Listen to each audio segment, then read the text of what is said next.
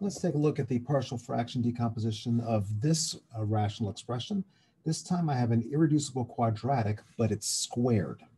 So you can check with the quadratic formula that this term here has no real roots. It has complex roots, and it's squared. So the setup for this one will be ax plus b over x squared plus x plus 1, and then cx plus d over x squared plus x plus 1 quantity squared. It kind of looks like the same thing that we did for linear expressions. If this was a cube, then there would be 3 terms.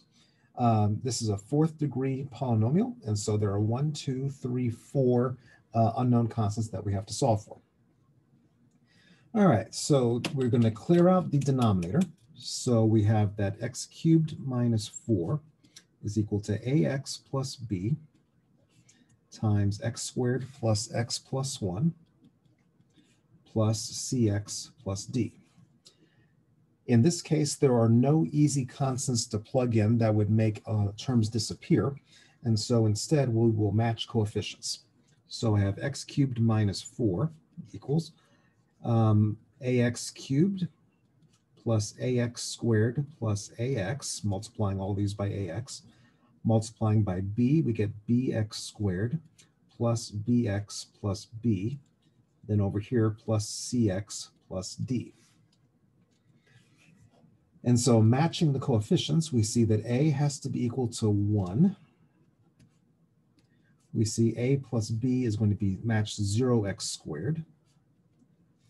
A plus b plus c matches 0x.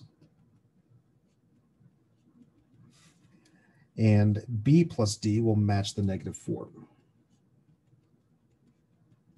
Okay, so we can just read these right off. So a is equal to 1, so that this line means that b is equal to negative 1. If a is 1 and b is negative 1, then that means c is equal to 0. And finally, if b is equal to negative 1, then to add up to negative 4, d must be equal to negative 3. And so therefore, we get the decomposition. We have ax, 1x, minus b, plus b minus 1 over x squared plus x plus 1.